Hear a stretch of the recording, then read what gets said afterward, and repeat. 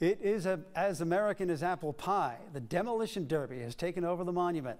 Ultimate Derby is hosting the Gold Rush National starting tomorrow. The competition consists of 7 different classes competing for the gold. The Summit Arena at the monument will be the place to get tickets beginning at 3 o'clock tomorrow. The Ultimate Derby owner says Rapid City has been a great location to host this type of event.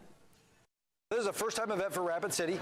We do these events all over the Midwest for the most part, Illinois, Kansas, all the different areas. So we brought an event out here to Rapid City. We wanted to show everybody how great the area was.